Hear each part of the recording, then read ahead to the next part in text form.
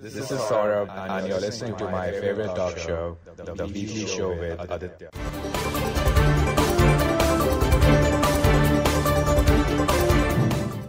Let's start tonight's episode with a song which everyone has heard and it has been played multiple times in your school assemblies, and from which an Indian song has also been taken. If you miss the train I'm on, you will know that I am gone. You can hear the whistle blow 100 miles, 100 miles, 100 miles, 100 miles, 100 miles. You can hear the whistle blow 100 miles. Lord, I'm one, Lord, I'm two, Lord, I'm three, Lord, I'm four, Lord, I'm 500 miles from my home.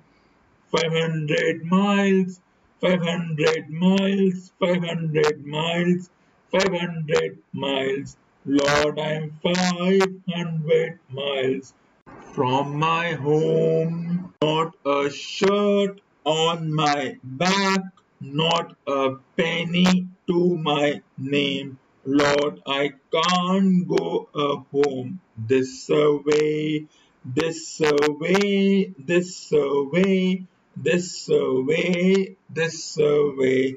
Lord, I can't go home this away. If you miss the train I'm on, you will know that I am gone. You can hear the whistle blow 100 miles.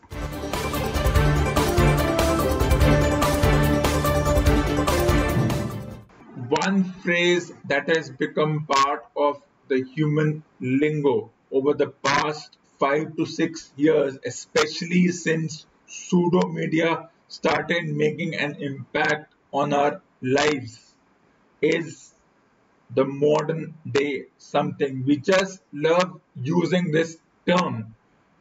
Human beings, in fact, love using oxymorons like modern day era, modern day lifestyle, modern day sports. Then we shift on to artificial intelligence, and then further moving on, social media. Of course, the biggest term of all, smartphones. So modern day lifestyle, modern day sports, smartphones, social media, artificial intelligence are some of the oxymorons that humans love using, even without understanding that these two terms don't exist.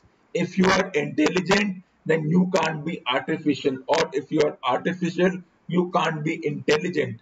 And do we even know what the term smart means before we start using the term smartphones? And of course, the most loved one of all, social media. Wow, what a term that has come up over the past few years. In fact, ever since social media started influencing us, terms such as social media influencers seeped into our lingo. It has also become part of the more organized system of media, that is the print and electronic media, and it has gone to such an extent that the print and electronic media cannot live without mentioning one or the other incident on these social media, or as I like to call it, pseudo media platforms.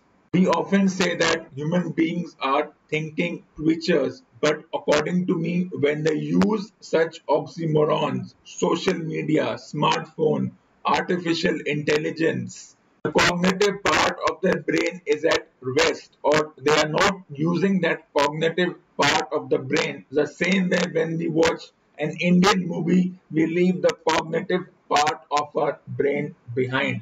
Now let's juxtapose all these terms together. Social media, artificial intelligence, smartphones, modern day something something into one term, modern day. But what do we mean by the term modern day. How do we exactly associate modern day? What defines modern day? Is modern day associated with the fact that we have started using all kinds of electronic and virtual devices, such an extent that we have divided the world into vintage and modern. So the landline phone is now in that vintage category. So is your typewriter.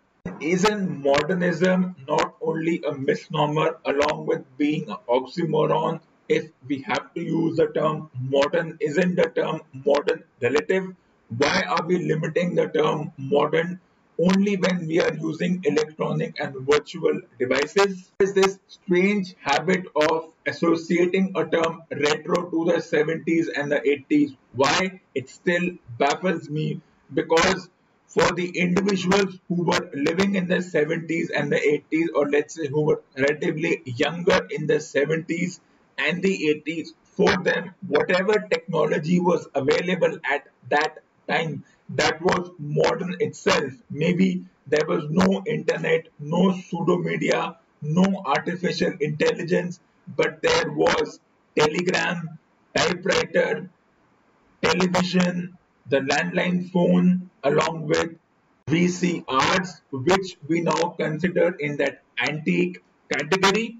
Of course, right now there is this sudden craze to use virtual devices, not to use any kind of paper-based mechanism to communicate. Means writing on diaries, buying diaries means you are contributing to climate change. Why?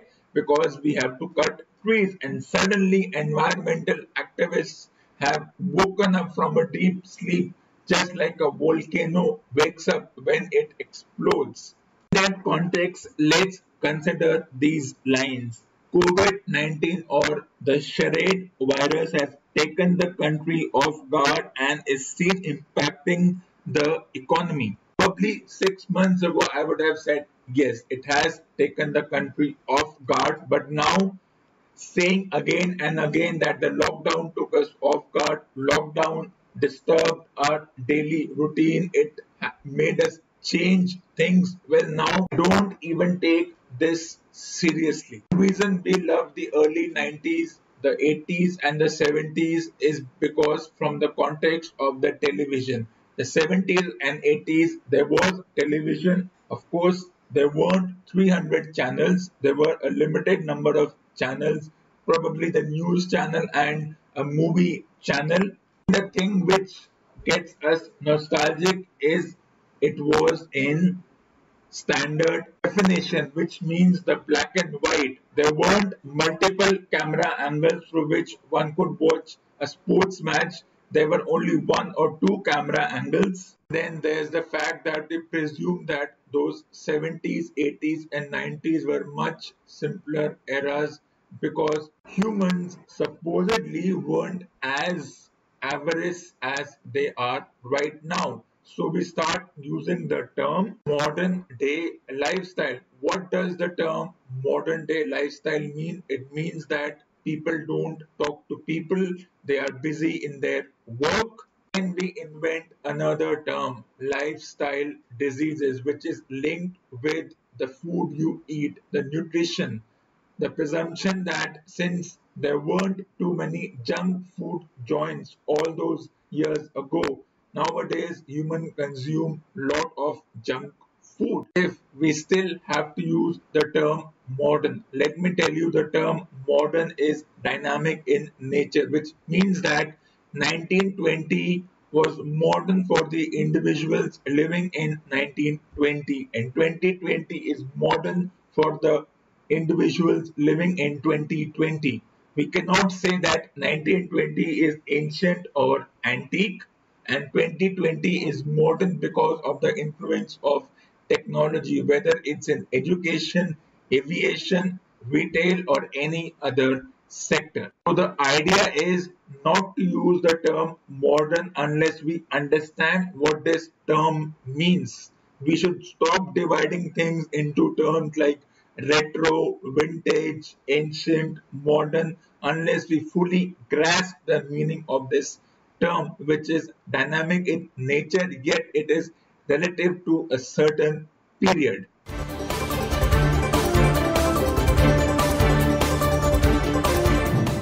Homer's Iliad, a dark glance, and the headstrong runner answered him in kind, shameless, armored in shamelessness, always shrewd with greed.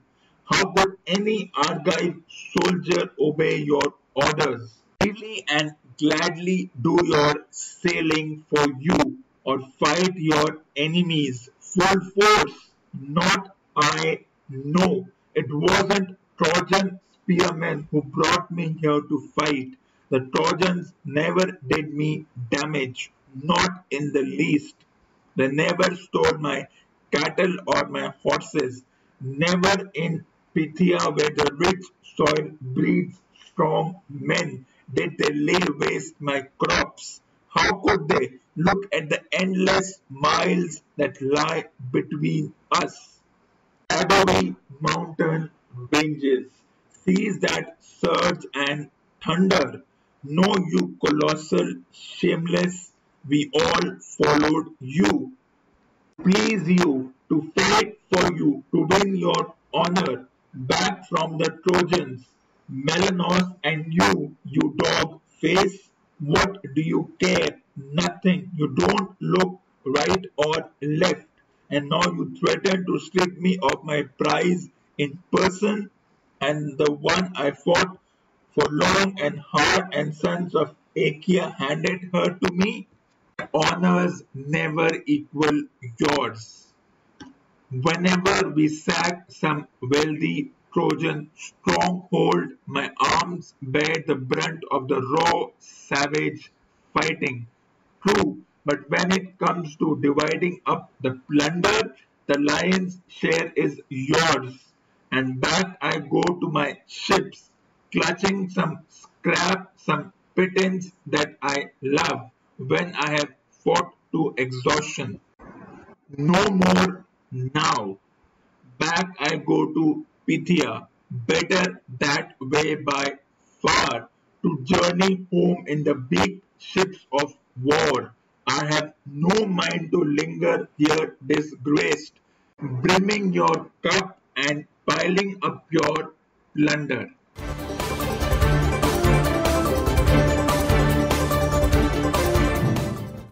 T.S. Eliot, The Waste Land. My nerves are bad tonight. Yes, bad. Stay with me. Speak to me. Why do you never speak? Speak. What are you thinking of? What thinking? What? I never know what you are thinking. Think.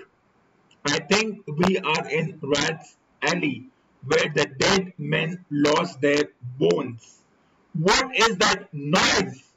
The wind under the door. What is that noise now? What is that wind doing? Nothing. Again, nothing.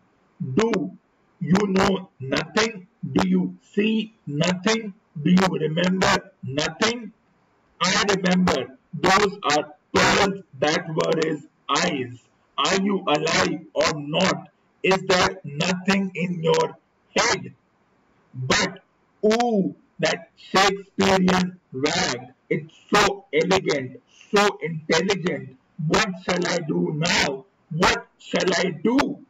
I shall rush out as I am and walk the street with my hair down so. What shall we do tomorrow? What shall we ever do? The hot water at 10, and if it rains, a closed car at 4, and we shall play a game of chess, pressing lidless eyes and waiting for a knock upon the door. When Lil's husband got demobbed, I said, I didn't mince my words. I said to her myself, hurry up, please, it's time. Now Albert's coming back. Make yourself a bit smart. He'll want to know what you done with that money he gave you. To get yourself some teeth, He did. I was there. You have them all out, Lil, and get a nice set. He said, I swear I can't bear to look at you. And no more can't I said, and think of poor Albert. He's been in the army 4 years. He wants a good time. And if you don't give it to him, there's others will. I said, oh, is there? She said something of that. I said, and I'll know who to thank. She said and gave me a straight look.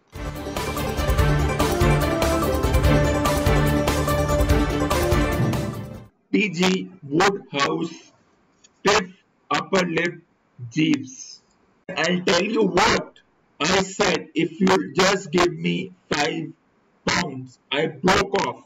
He was looking at me with a cold, glassy stare, as no doubt he had looked at the late lions, leopards, and gnus, whose remains were to be viewed on the walls of the outer hall.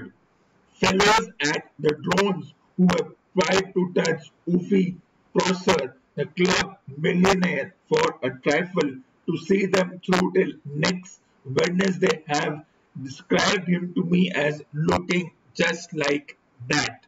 Oh, so that's it, he said, and even Pop Bassett could not have spoken more nastily. I have got your number now. I have met your sort all over the world. You won't get any £5, my man. You sit where you are and don't move. I'm going to call the police. It won't be necessary, sir, said a respectful voice, and Jeeves entered through the French window. His advent drew from me a startled goggle, and I rather think a cry of amazement. Last man I had expected to see, and how he had got here defeated me. I have sometimes felt that he must dematerialize himself like those fellows in India, fakirs, I think they are called, who fade into thin air in Bombay and turn up 5 minutes later in Calcutta or points west with all the parts reassembled. Nor could I see how he had divined that the young master was in sore straits and in urgent need of his assistance, unless it was all done by what I believe is termed telepathy. Still, here he was with his head bulging at the back and on his face that look of quiet intelligence which comes from eating lots of fish, and I welcomed his presence. I knew from experience what a wizard he was at removing the oppressed from the soup, and the soup was what I was at this point in my affairs, deeply immersed in.